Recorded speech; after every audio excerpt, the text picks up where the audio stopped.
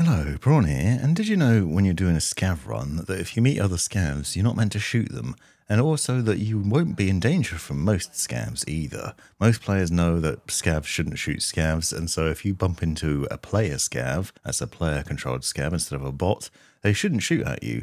Bots in the world also won't shoot at you, they'll mostly ignore you, and there are various ways you can interact with both bots and player scavs, so you can communicate using the voice chat options with Y and F1, but you can also use K, so you can press K to use your microphone to talk to player scavs that are in the world.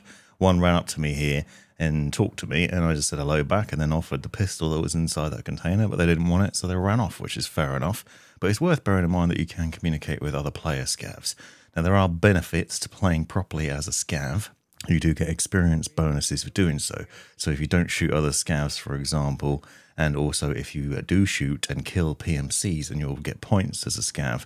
They'll earn you extra experience, and that'll reduce the amount of time that you have to wait for a scav run, meaning you can do them more often, which means that you can get more loot in a safer way without having to worry about losing it all when you get killed. So this is obviously a bonus. Now, it's worth bearing in mind that the push to talk button K will alert anybody in the nearby area, so if PMCs happen to be nearby, they will hear you too. You can use this to your advantage potentially. Some of them might be willing to team up to do the co-op extracts, for example, or just to share gear.